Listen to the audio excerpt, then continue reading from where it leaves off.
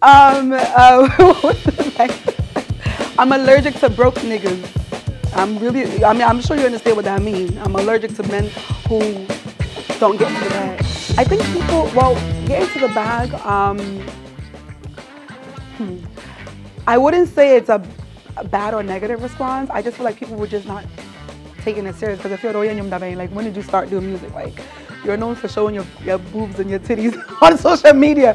When did you start doing music? So people are still trying to warm up to it, you know.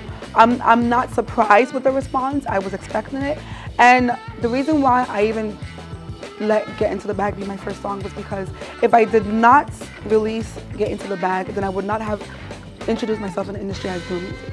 So that's why I purposely released it on the 1st of January so that people will know, okay, this year and the following years, I am doing music. You're gonna see me and know me as a musician. I wrote Rollover in September, and then I recorded Rollover when I came to Ghana around, I think, December. The first recording was in December, but the final recording was literally around January. So,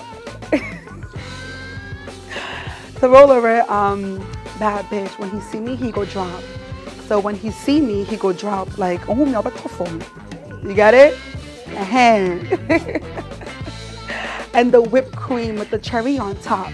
So the whip, like a car, but it's actually whipped cream with a cherry on top. Normally there's a cherry on top of whipped cream. He bought me Celine from the back to the socks. So Celine is a brand from the back to the socks. I'm bad and you're not. Obviously I'm a bad bitch and you're not. And you're mad that I'm not. I could tell why you're choosing me. Because that Burke he was used to Shein. So Burke, like a Birkin bag is very expensive. Shein is very cheap. So there is that Burke Punani. He was used to that cheap. You get what I'm saying? Okay.